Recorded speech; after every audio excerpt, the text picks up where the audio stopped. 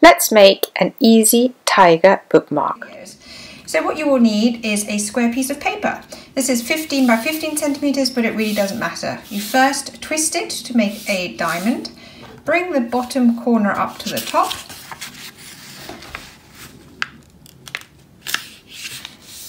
And make a neat fold at the bottom. Now you bring the pointy corner up to this one.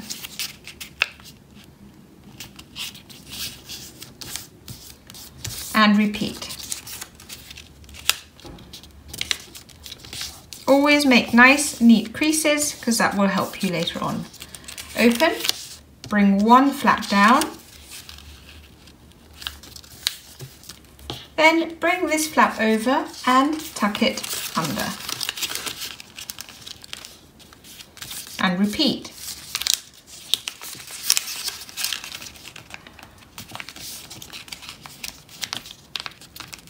There we go. Your basic corner bookmark is finished. Now you need to embellish your tiger with some simple shapes.